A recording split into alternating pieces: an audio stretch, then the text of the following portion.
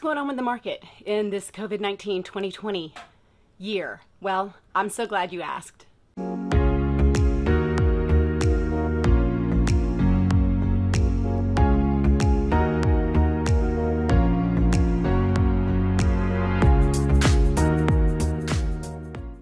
I'm Tracey Clifton with All City Real Estate here in Flower Mound, Texas, a northern suburb of the DFW Metroplex, with your mid-year market update. I got this information from the Real Estate Center at the Center for Real Estate at Texas A&M University. The center staff conducts research on financial, socioeconomic, public policy, trade, legal, land use, and local market analysis issues, all related to real estate.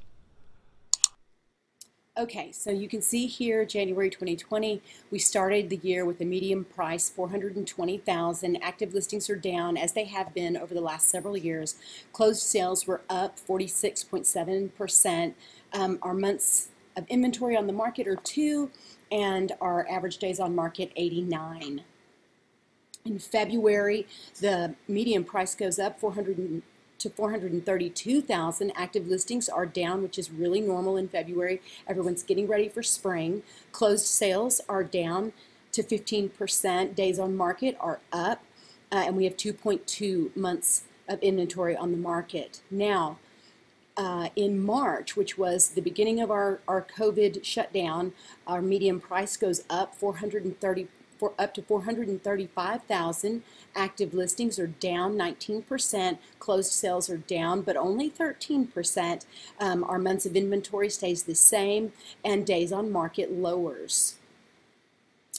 And as we come into April, our first full month, our price, of course, goes up 454,000. The listings aren't down very much, but they are down a little bit. But you see the closed sales goes down. And again, the days on market is staying in the 60s at 69, and we have 2.6 months of inventory on the market. Now, May, we were completely flat. 424,500 is the median price. Active listings are down now 21%. We were expecting about a 20% decrease in the market. The closed sales were down 29.4%. Days on market goes up. Listings were harder to see. People weren't showing or going out, so that was all to be expected, and we now had 2.8 months of inventory on the market.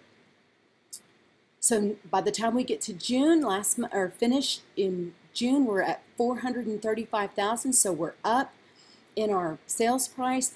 Our active listings are still down over 20%. Closed sales are up 12.9%. Days on market has increased because of the slowing in the showings, and as well as the months of inventory, 2.9.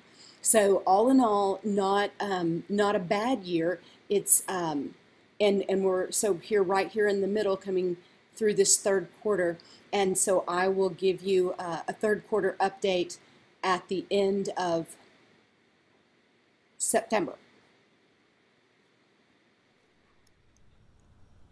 Are you thinking about moving to Flower Mound, Texas, or do you have a house to sell and not quite sure what to do to get it ready for the market? Well, hit the subscribe button and click on that bell so that you'll get the notification when I post that video. I'm Tracey Clifton with All City Real Estate. I post videos most every weekend about all things real estate here in Flower Mound, Texas. Thanks so much for watching.